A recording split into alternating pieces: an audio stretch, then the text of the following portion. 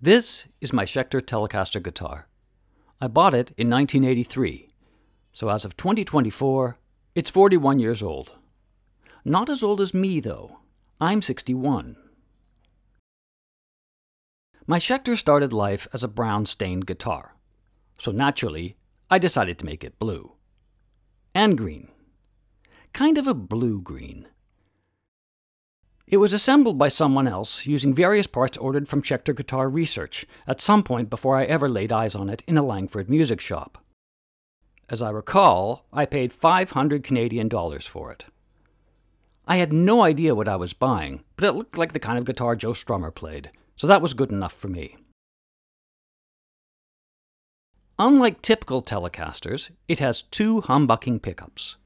They are Schecter Super Rock humbuckers.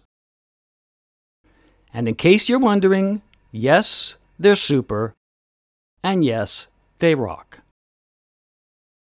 As you can see, my Schecter is not a pointy guitar. I don't like pointy guitars. I cracked the headstock once, I can't remember how, but local guitar tech John Mears thankfully fixed it for me.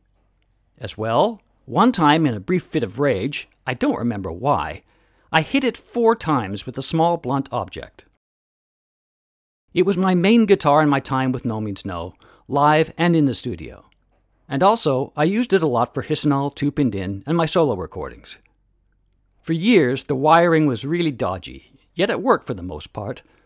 But a while back, I did a little restoration work on it, and now it looks and sounds much nicer than it did.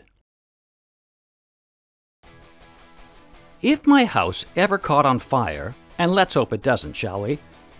And I could only grab one object to take with me, it might well be my Schecter. Who am I kidding? Of course it would be my Schecter.